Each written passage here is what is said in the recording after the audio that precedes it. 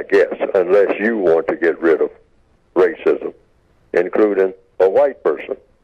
But white people won't need to read the book, in my opinion, because white people got some idea already about how racism works. And if they want to get rid of it and make it a priority, the average white person can figure that out in about 15 minutes. No more than that. The average white person who is serious about getting rid of racism, they're right in the middle of it. They most likely have practiced it or are practicing racism, so they know what to do to get rid of it. Just stop doing a lot of the things that they're doing and start doing things that have to do with replacing racism with justice.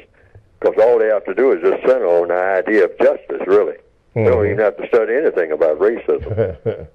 Just study, justice. Guarantee that no person is mistreated, and guarantee that the person that needs help the most gets the most constructive help each and every day. That's what every black person should be doing. That's what every person should be doing on the planet. So that's what the book is basically about. But the book is addressed to individuals.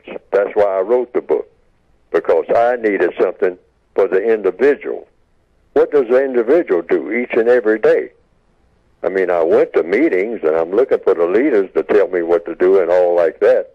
And usually that wore off because I didn't know what to do every day, each and every minute of each and every day. How do I handle this? How do I handle that? Because there are problems each and every day.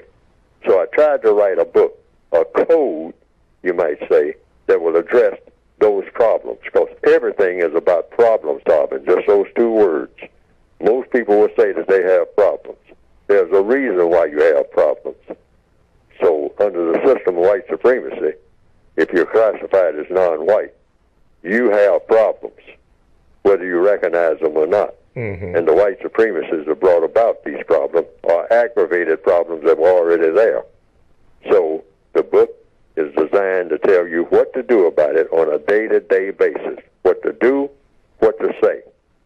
What to not do, what to not say in various circumstances. Okay.